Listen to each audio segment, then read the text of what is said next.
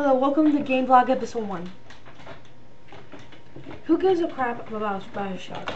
Honestly, the game's good, is really good, it's just that the PC version. Game for Windows, make sure it does not run. You know, it does not run. You know, my dog is Humpy Jr. He humps all the time. Sorry that I'm saying that, but I have to mention it. Back to Bioshock. Bioshock is a good first-person shooter game, rated M for a lot of things, but honestly, the game sucks.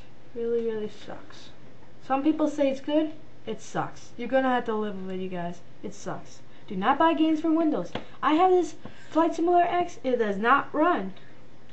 It just chops. It's like choppy flying. Chop, chop, chop, chop, chop. Who gives a crap about choppy games? Honestly.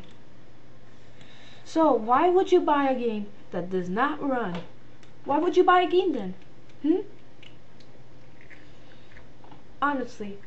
I'd put it on 10 computers.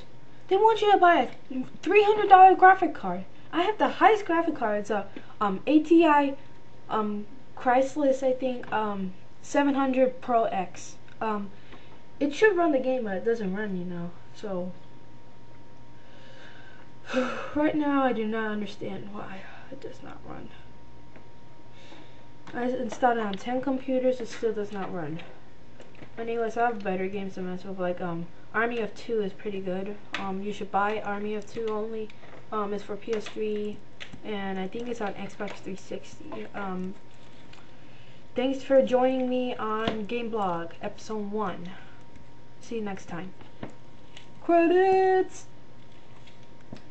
Maker, Dan of Games 9. Please do not copy me. The Sims 2 I used. But anyways,